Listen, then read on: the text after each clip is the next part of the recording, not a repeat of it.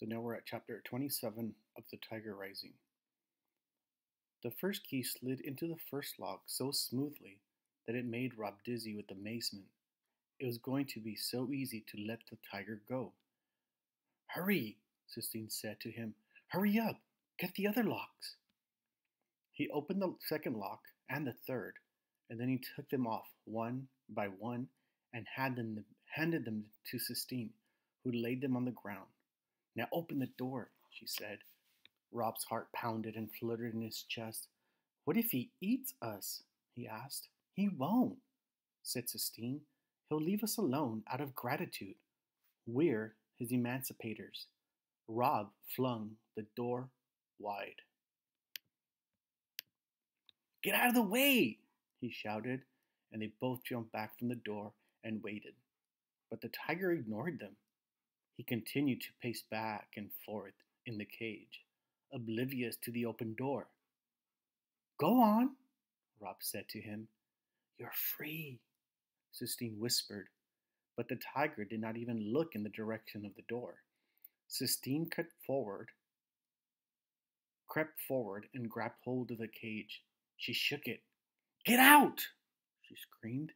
"Come on," she said, turning to Rob. "Help me! Help me get him out." Rob grabbed hold of the fence and shook it. "Get!" he said. The tiger stopped pacing and turned to stare at them both, clinging like monkeys to the cage. "Go on!" Rob shouted, suddenly furious. He shook the cage harder. He yelled. He put his head back and howled. And he saw that the sky above them was thick with clouds. And that made him even angrier. He yelled louder. He shouted at the dark sky. He shook the cage as hard as he could. Sistine put a hand on his arm. "Shh," she said. "He's leaving. Watch."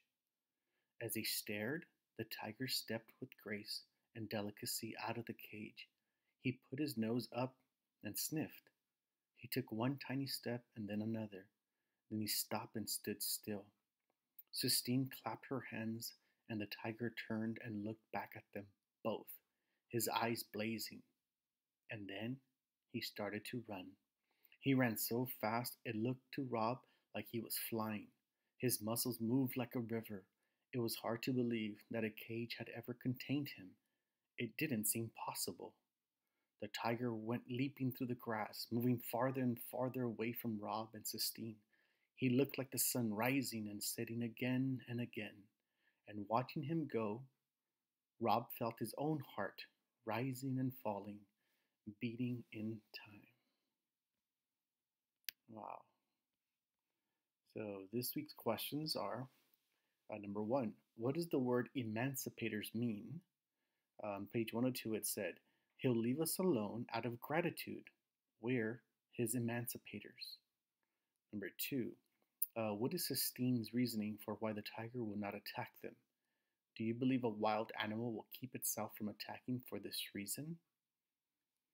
Number three, as the tiger runs, what type of connection is Rob feeling toward the tiger?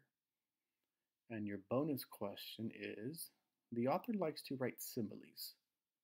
Find a simile in chapter 27. There are more than one, but just find one simile in chapter 27.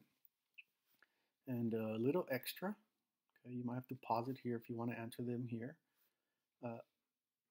As a little math problem. We have Mr. Reyes has 40 marshmallows. He puts the marshmallows on 6 sticks to roast. How many marshmallows are on each stick? Are there any left over? If so, how many? So don't forget you can do it on a separate sheet of paper. Describe your strategy, draw your strategy out, and tomorrow we'll share it. What's your solution, your number sentence, and then go ahead and explain what you did to solve this problem. Okay.